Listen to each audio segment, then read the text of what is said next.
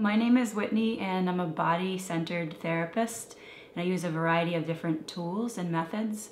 One is a model of therapy called internal family systems, and another is a type of body work called zero balancing. I have a very large range of clients, but they have certain things in common, and one is wanting to work experientially, so wanting to get into the moment of what their experience is, usually in their body primarily, as well as their mind. And so I don't do a lot of strictly kind of like talk-based therapy. I really get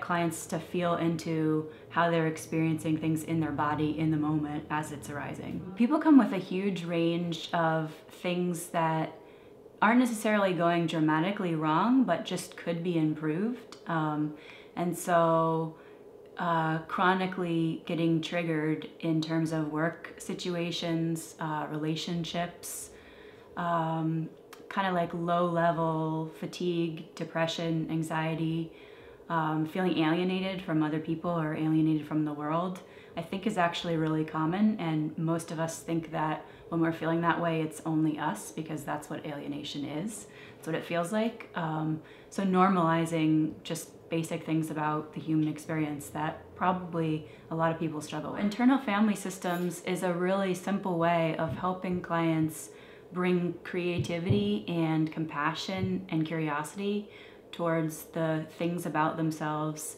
that might often cause them to feel critical. And so if you bring a critical energy towards something that's already feeling stuck, it will usually get reactive or tighten, versus if you bring sort of a gentler, compassionate energy, then it will usually automatically respond to that and maybe be willing to shift.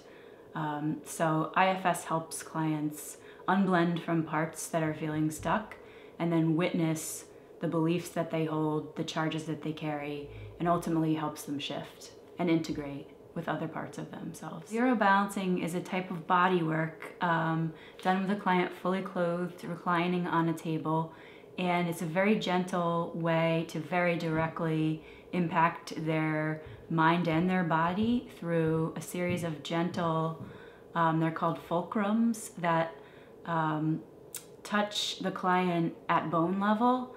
And because bones are the most resonant part of the body, if you make a connection at bone level, you can release a lot of very deeply held patterns and help the client find more alignment and harmony in their body and also in their lives. One of the ways that I like to explain the work that I do is that all of us are carrying around wind chimes, and when we go into the world, when we're in a conversation with someone, sometimes very small, subtle things can cause our wind chimes to blow.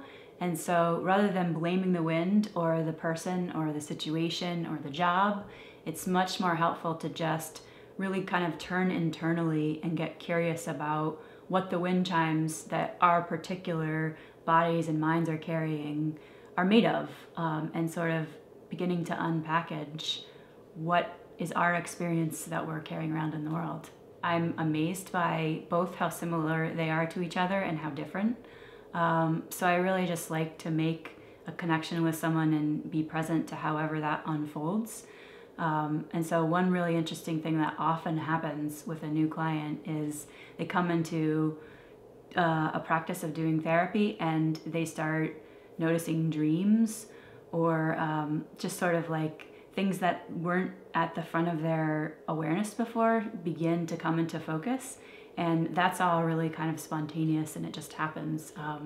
But I like to be open to that kind of mystery element in the way that this kind of work unfolds. I think sometimes people see therapy as a non-collaborative sort of thing, where I'm a professional and the person's coming in because they need help. And so I really try to change that perspective of therapy, because I think therapy works best when it's really collaborative and I don't have all the answers. I'm just trying to figure out how to be human and sort of have a connection around whatever might be stuck. And for most people, there's something in their lives that could flow more organically and could feel smoother. So I really welcome people coming into therapy for a huge range of reasons, because I think it can be helpful for so many different things.